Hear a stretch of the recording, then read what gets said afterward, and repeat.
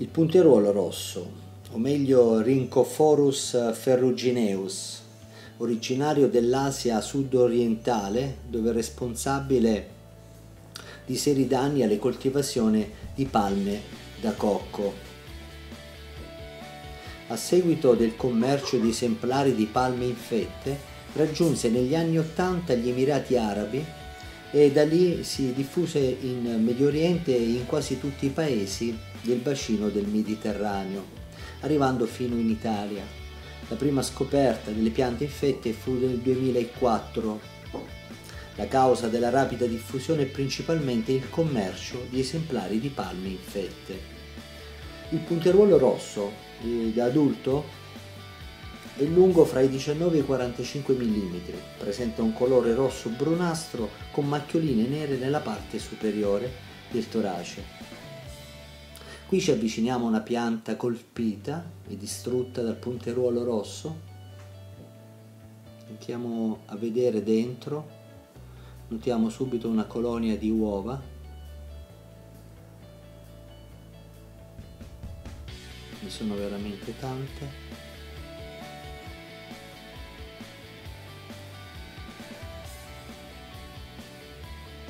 Troviamo anche un punteruolo rosso morto.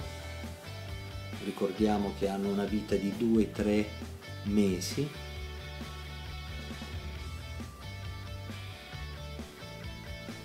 Queste sono le uova.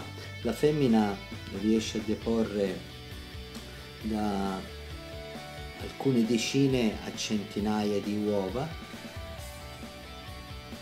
Qui vediamo la larva, che è lunga dai 35 ai 50 mm, di colore biancastro con il capo marrone, l'apparato masticatore molto sviluppato, mentre il corpo non ha zampe.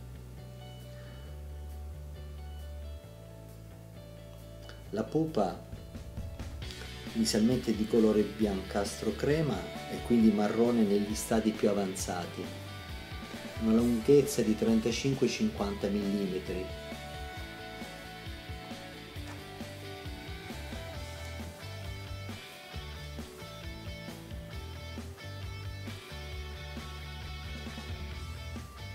Sono abili volatori, sono attivi sia di giorno che di notte e raggiungono nuovi ospiti anche nell'arco di 1 chilometro, nel raggio di 1 chilometro. Qui vediamo il bozzolo. Dopo la schiusa le larve si dirigono verso l'interno della pianta. Grazie al robusto apparato masticatore, il periodo larvale dura in media 55 giorni. Le larve si impupano in genere alla base della pianta, formando dei bozzoli ovali di fibra di palma all'esterno del tronco. Dopo l'emergenza dalla pupa, gli adulti rimangono all'interno di tali bozzoli dai 4 ai 17 giorni, raggiungendo la maturità sessuale.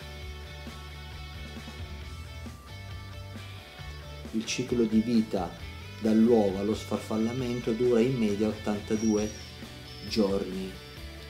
E gli adulti hanno una durata di vita di circa 2-3 mesi.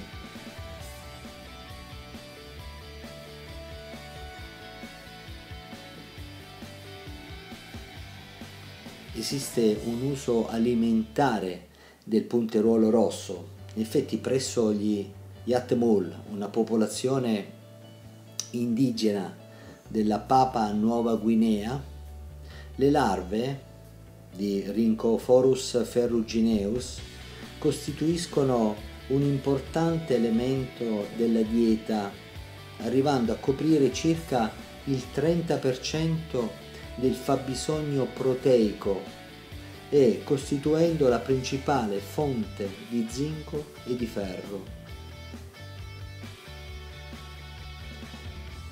Il punteruolo colpisce parecchie specie di palme, tra cui le più diffuse varietà ornamentali mediterranee, la palma delle Canarie e quella da dattero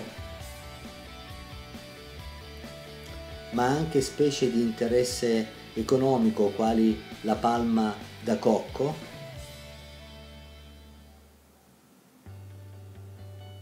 e quella da olio. Alcune specie, quali la palma nana, era ritenuta immune dall'infestazione, in quanto si pensava che la loro secrezione gommosa potesse costituire barriera contro l'attecchimento del parassita. Torniamo sulla pianta, scavando,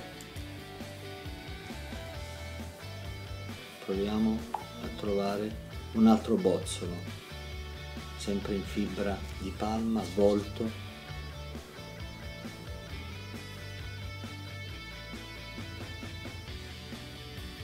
In modo perfetto.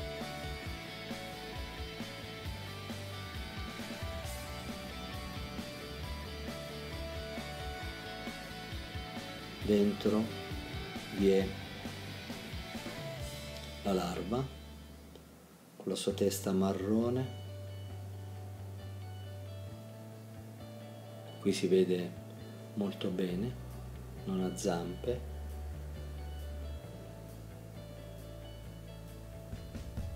Che poi si trasformerà in un punteruolo rosso. Questi sono i danni che provoca l'effetto dell'ombrello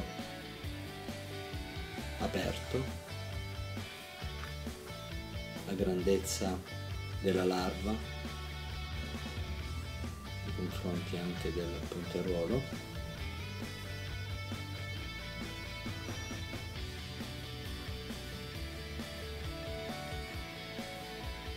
Questi sono alcuni esemplari morti del punteruolo rosso.